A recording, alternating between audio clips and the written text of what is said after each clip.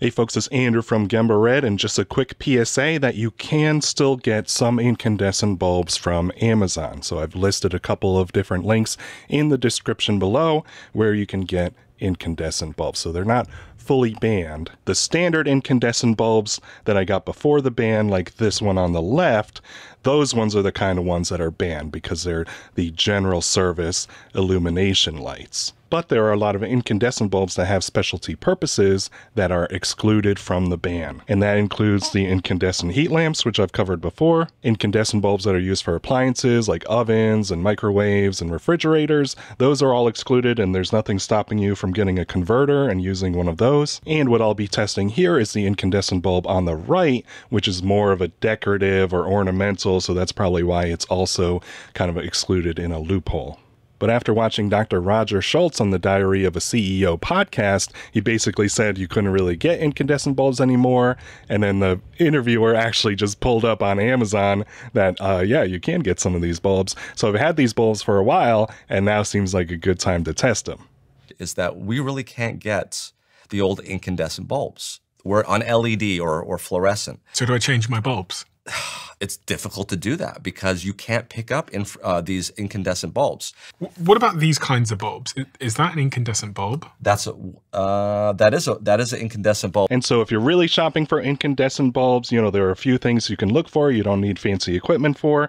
You know, you can see the filament, that wire filament inside the bulb, and that's, you know, that's how the incandescence works. So, you know, you wouldn't see that in a standard LED. So when you're shopping for LEDs, it's kind of confusing because it says 60 watt replacement, or sometimes it says 60 watt equivalent, but it's actually not consuming it. It's actually an 8 watt LED. But when you're shopping for an incandescent bulb, they're actually consuming around 60 watts because they're a lot less efficient. So you know what you're getting. It needs to say actually it's consuming 60 watts, and it's not like an LED that's a 60 watt equivalent for the brightness, but the incandescent bulbs are actually consuming that 60 watts. So again, you just confirm it's got a wire filament, and it's actually consuming 60 watts. And one of the most obvious ways to confirm you have an incandescent bulb is just to hold your hand a couple inches away, and you'll feel that radiant heating, that radiant warmth from the longer wavelength infrareds, which you wouldn't really feel from an LED unless you let it run for like 30 minutes and it's kind of warmed up, but you wouldn't really feel that from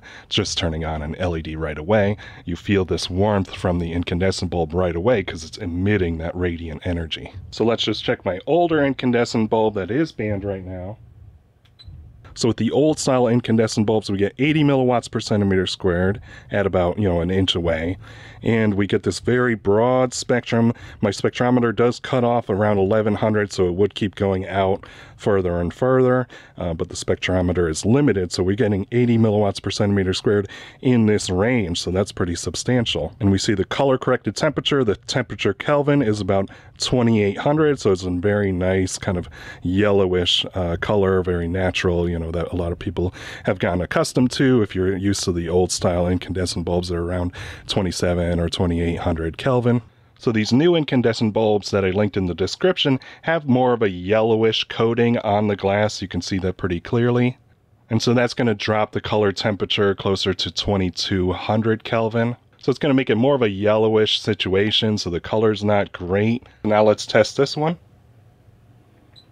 So about an inch away, we get 63 milliwatts per centimeter squared. Again, the range is a little bit limited, but we do see we get a lot of near infrared. And the color temperature is 2200 Kelvin.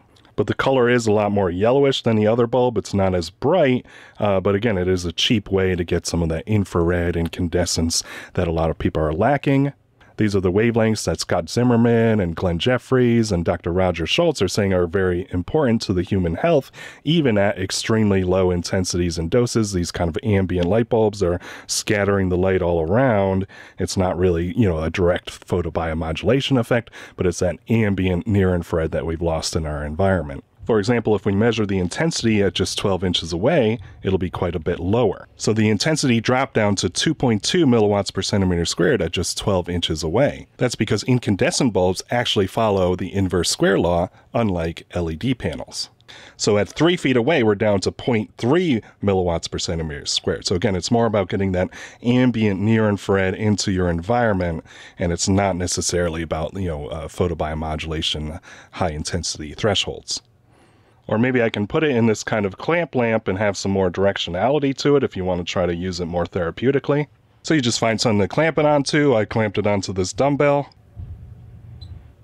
So now more of the light is being reflected forward. So now we're getting 8 milliwatts per centimeter squared at 12 inches away, which is perfectly therapeutic. So again, there's a lot of ways you can get near infrared lighting cheaply and affordably and get it into your house and get more of that ambient benefit. Or you can even hack it and get a reflector lamp like this and use it a little bit more therapeutically, so it adds more directionality with how it's reflecting more of the light forward at us. So all the other incandescent bulbs here are pretty much the same. I just liked having 3 options because sometimes Amazon listings like to disappear and then people ask me for new testing. So here's 3 options that, you know, if one disappears then you still have some backup options. So I already tested them all beforehand, so they're all very similar. So again, a lot of options for incandescent bulbs, even now after the so-called ban. There's a lot of great options. So hopefully that helped. Thanks for tuning in.